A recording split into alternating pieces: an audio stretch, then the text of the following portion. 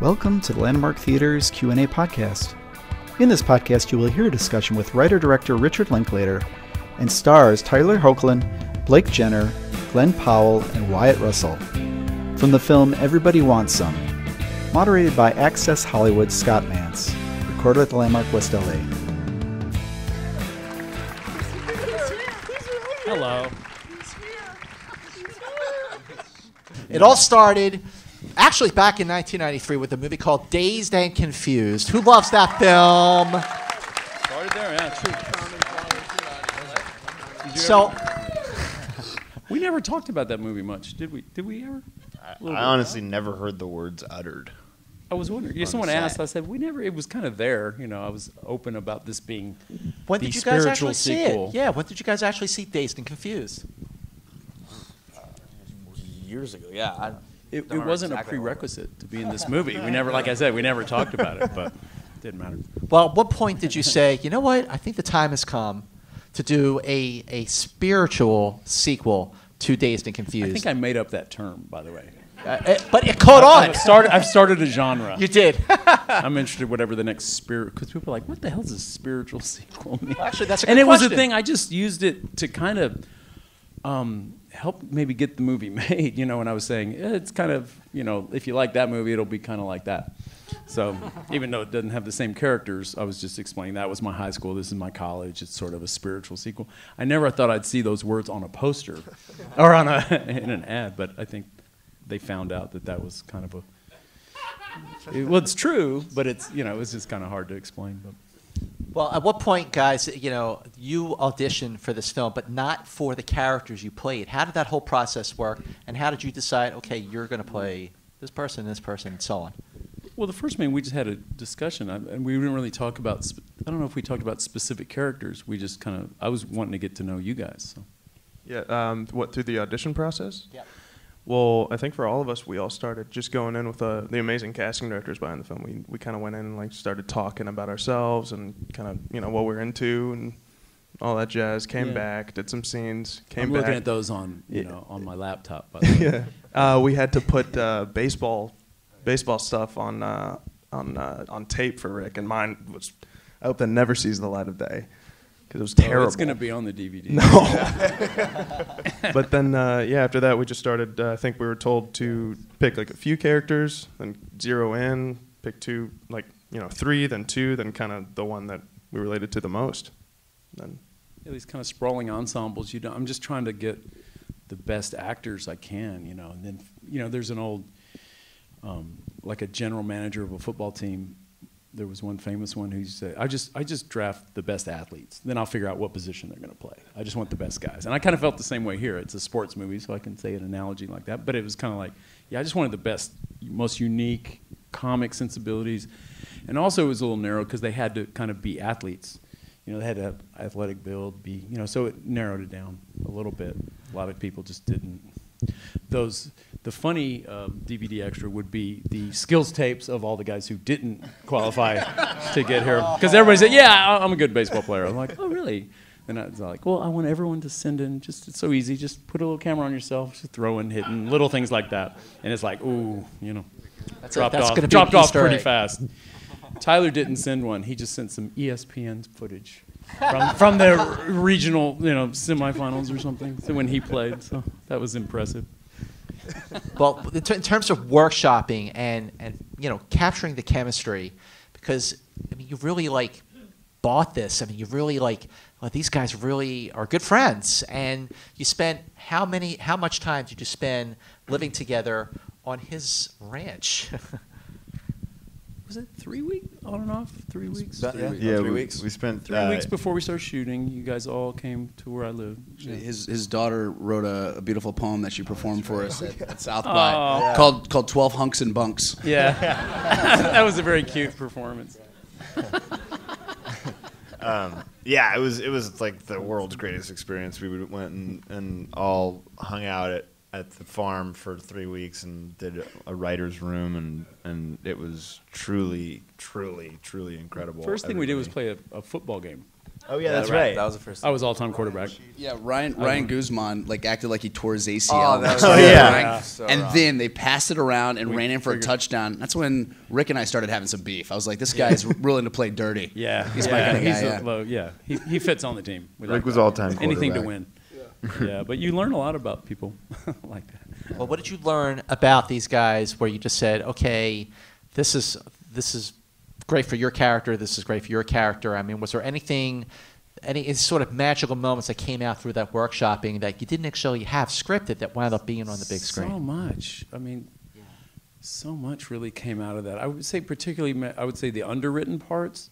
You know, you have a big, you know, it's just words on a page and a character's name. But I don't, you know, I'm not too beholden to that. I'm trying to match the character and get them. You know, I have these ideas about what they are, but I'm really interested in who they are and what they bring to it. And just through this multi-week process, you know, someone would say something funny, or I could just see them dialing in on their character. You know, Tanner, the guy who played Brumley, I mean, I think he has a few lines in the script. I needed real ball players to kind of fill out the team, and I didn't exactly know where that was going. He's written as kind of a tough guy. He's a freshman, but he wins the knuckle flicking thing, but he kind of holds his own. I kind of thought he was maybe a tougher freshman guy. That was obviously not the Boy, case. it did not end up that way. Because and he was funny. He'd done a lot of. He was a film student, done a lot of comedy, improv. You know, I just liked his energy, and he was funny. He had some very funny auditions when he kept coming back in. I just liked the guy. And I didn't know where it was going to go, and he just started doing this thing pretty early making on. fun of him so much in rehearsal that He went with it though. Yeah. It was like the joke was on him. Yeah. I'm the dork. It's like, yeah, that's good for the team. All these, you know, testosterone macho guys. Like there's one total beta guy who's like, hey guys, I'm the, you know, it's like, but that works. You know, you get a differentiation. The worst thing was like you don't remember the guys. They're all kind of the same because it can read like that. Right. It can read like that, and so. In this case, it was like, yeah, I'm looking for specifics, you know. Austin with his bad betting thing. That just kind of came up. And that was true. I remember on the team, this is very personal to me. I lived in this house. And, you know, we had these two houses, and there were 18 guys living in two houses. And there's always one guy that the bookies are kind of trying to track down. You know, all that competitiveness also bleeds into, like, betting a lot and gambling and losing money, and so I thought, oh, that's perfect. The guy who's the really crappy better. I remember like triple or nothing. One specific thing with the dumbest bet ever with Austin was that like some of us talking to him, like, no, dude, like you're the lefty pitcher because I think he did something. He's like, is this too weird? Or like you're the lefty pitcher, you can be as weird as you want. That's your and he's job. Like, okay, to be cool, the cool. And he guy. just ran with it. It was awesome. Well, why do you think that the movie, even though it takes place in 1980, and it's very specific to a particular time, it's really a film that everyone's going to get. It doesn't matter when it takes place. I mean, what do you think, Glenn, about the timelessness of the movie, even though it is dated? Blake's got something great to say about this. You got the best answer for this. Well, what I always say is, you know, like all the external things change, like the haircuts change and the music changes and the clothes change. But you know, growing up and finding who you are within a group of people or just in the world, and you know, trying to decipher the BS from the real in any situation. I mean, that never really changes ever. So that's a great answer. Yeah. It is Solid. true. It's a great answer. Yeah, that's the core. But Pass the buck for a reason. Things do really change. Like we had dance lessons. I had to. Like these guys, people don't really dance the way they did, you know, back then. You don't go, do you guys do this? You go ask the girl who you kind of have a crush on, hey, you want to dance? And then you go out on the dance floor, and then if that goes well, maybe you keep dancing. And, you know, it's like this extended foreplay thing. I don't know, how does it work now? What do you guys Doesn't work like that. Yeah, it's all Twitter. It's all just Facebook. Twitter and like, you know, but that was kind of the methodology of the day. It's all Facebook poking now. It's all Facebook. You just poke. You're in. You're in like Flynn. Yeah, you know. So I kind of started appreciating the differences. I kind of had the specifics were, and it made me think. Like I saw how much fun you guys were having, like disco dance lessons with. Maybe that was because a lot of ladies showed up for the first time. Yeah. Maybe that was it. But we had the room full of. But I saw how much fun they were having. I said it made me think like, oh, that was a good time to be in college. I won some kind of, you know, genetic lottery or you know. Being born at that time, it was made me think that was a fun time.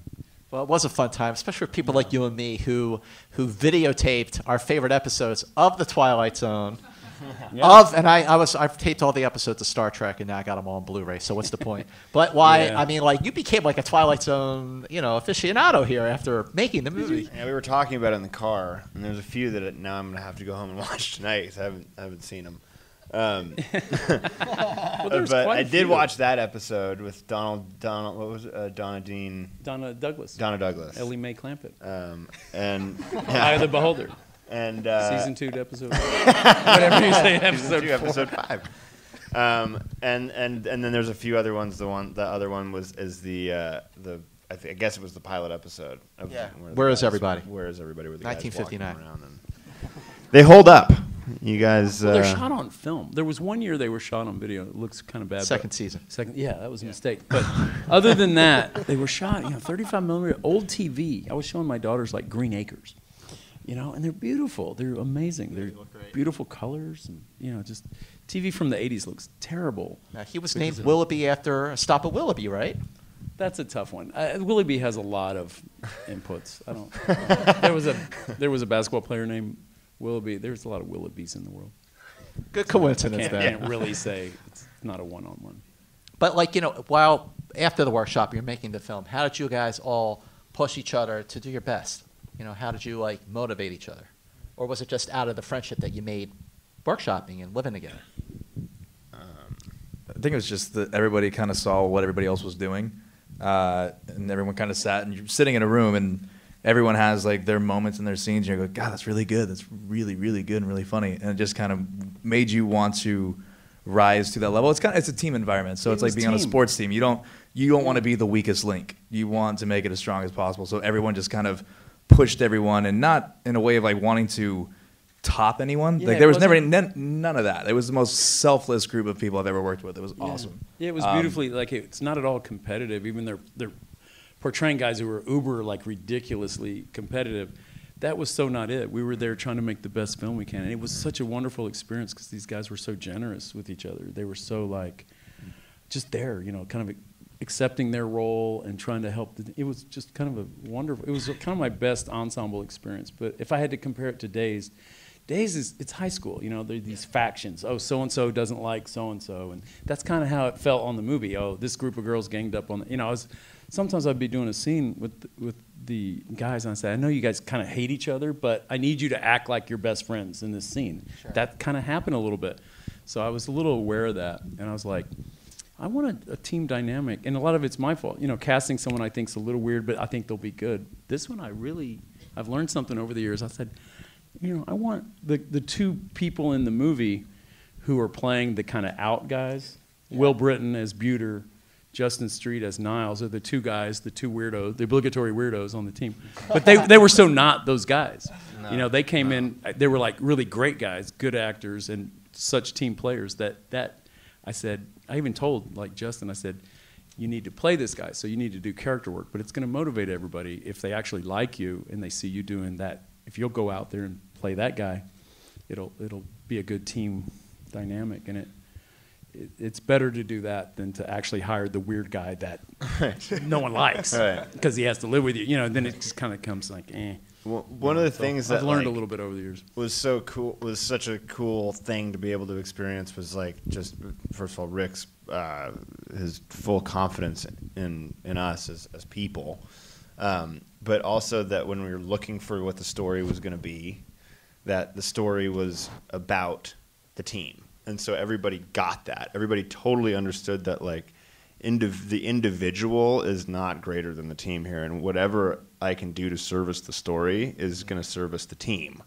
and that's what the movie's about, and what our story of the team is about. And so everybody, when they came up with an idea, the idea was serviced towards the complete making of the team. It wasn't serviced for just your character, and that was it's probably uber rare in acting because everybody is inherently a selfish human being.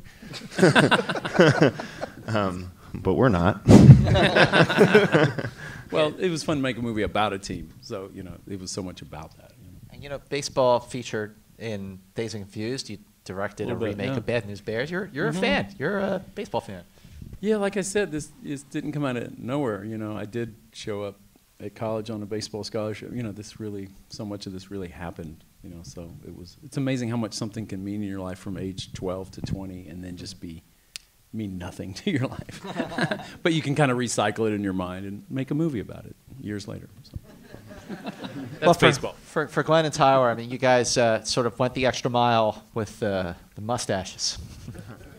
I mean, Tom Selleck here. I mean, you definitely went the extra mile. You did look like Tom Selleck. Well, no, it's either Tom Selleck or Super Mario. What were we calling him? Burt McReynolds. He was McReynolds. We were calling him Burt McReynolds. McReynolds Was the name of the mustache. Yeah, His name was Burt. How much did you keep him for a while after you were done, or shave him right away? Yeah. Well, we finished right before Thanksgiving, and so we were going into December. And December, you actually get to kind of do what you want sometimes because there's not a lot going on. So yeah, I kept it through the holidays for sure.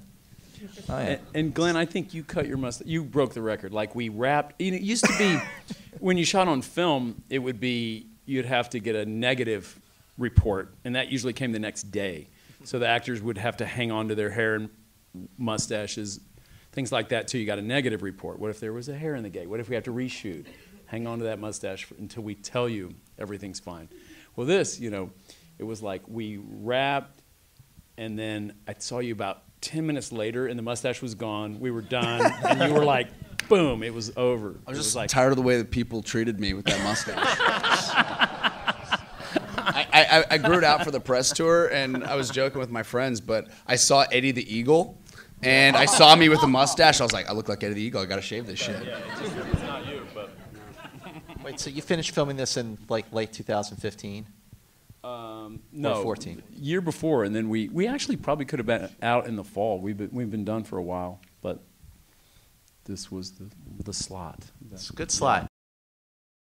I feel like you kind of captured going to college in the South. I'm only a year out, so you show a bunch of different groups. You show like goth kids all kind of blending together, honky tonk bars.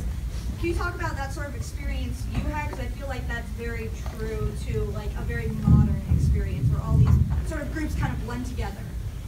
Yeah,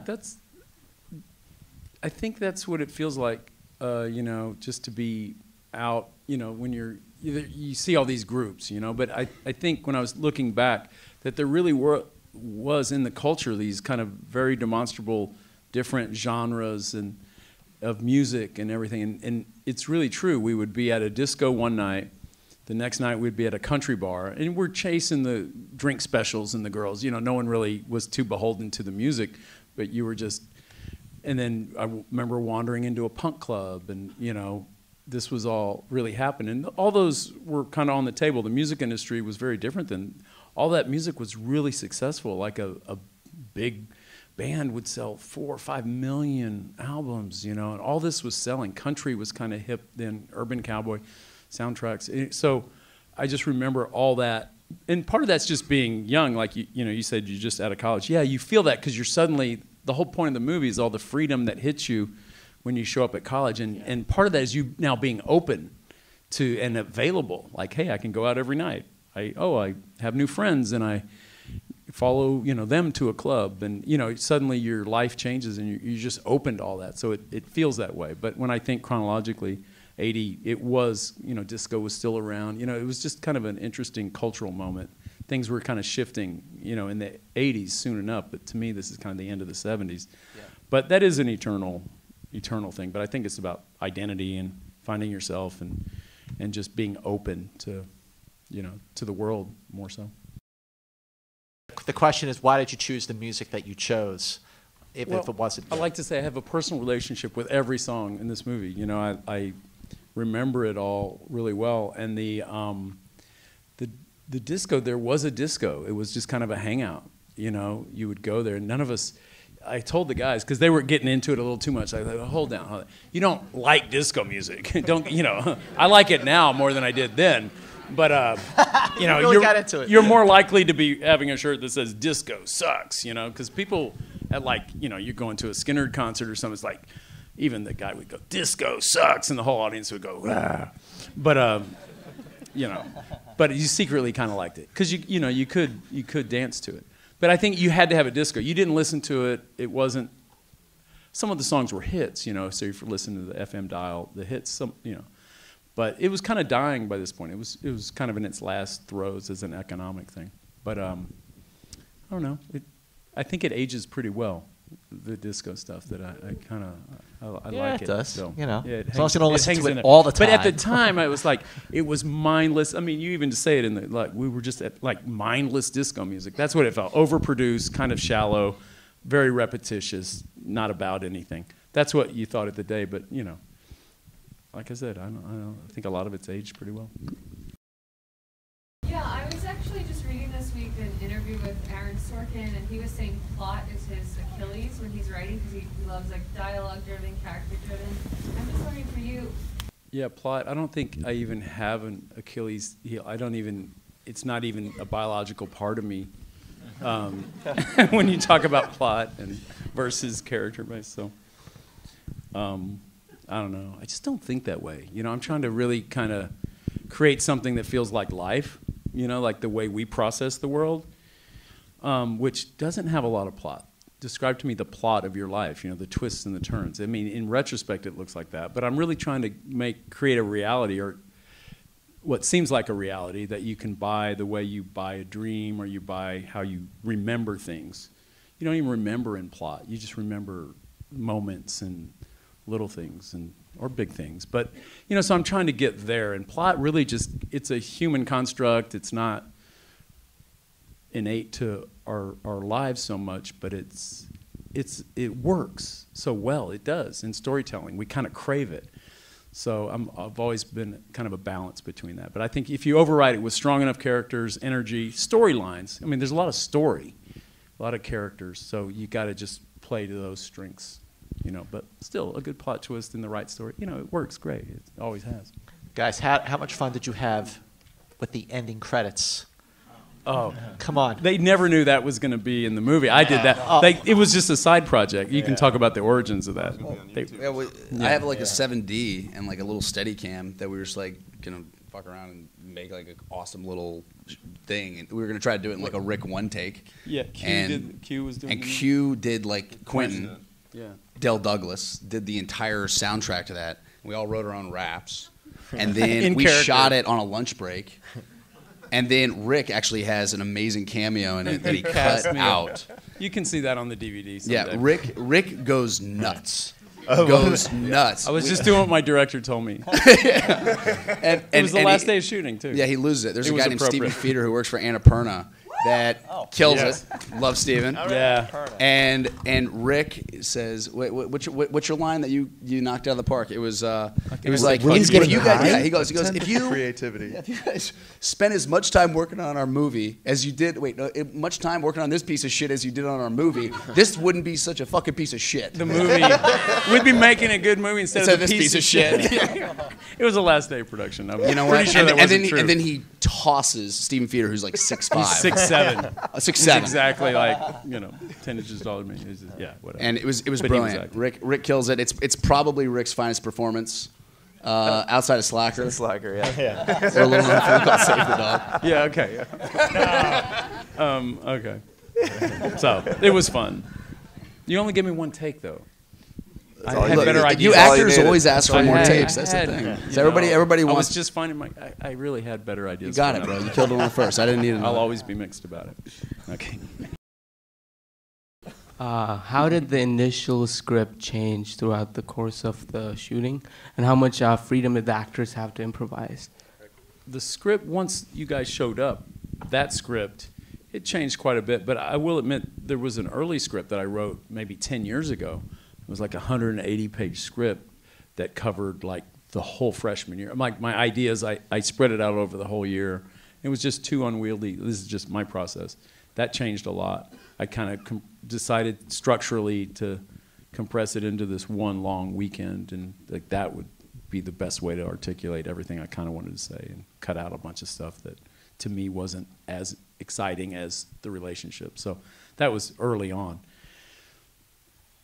These guys, once they came in, I don't know, it's hard to say. It was just a flowing, to me, I'm like rewriting there, in collaboration with my cast. I do that every movie. So that's me. It's kind of like, it's it's rehearsal, but it's also just what I think puts us on the track to get a realistic performance. So, and it's a lot of it, like, I'm not too beholden to the exact words. Like, the music's there in a way. I feel like the tone and all that's very dialed in, but the exact words, if something funny, a lot of the humor comes out of group dynamics, and you'd be crazy not to insist, like this lame thing I wrote 10 years ago that I see not getting them. It's there, but it's not that funny, and it's not, I don't see them building on it. Whereas something someone said that kind of takes its place, I mean, I'd be a bad director if I felt the writer in me was so important. Like, screenwriters really, it's not that. The director's job is to make the film work, not be so beholden to a script. Even if you wrote it, you know, that it's not a screenwriter's medium. The ideas are important, but your job is to make the film work to an audience. So that's like, you know, I've always lived by that. Please spread the word about Everybody Wants Some. Go to the disco. Tell ladies and gentlemen, thank you to our awesome panel. Thank you, guys. Awesome. Thank you. Thank you. It is always a pleasure.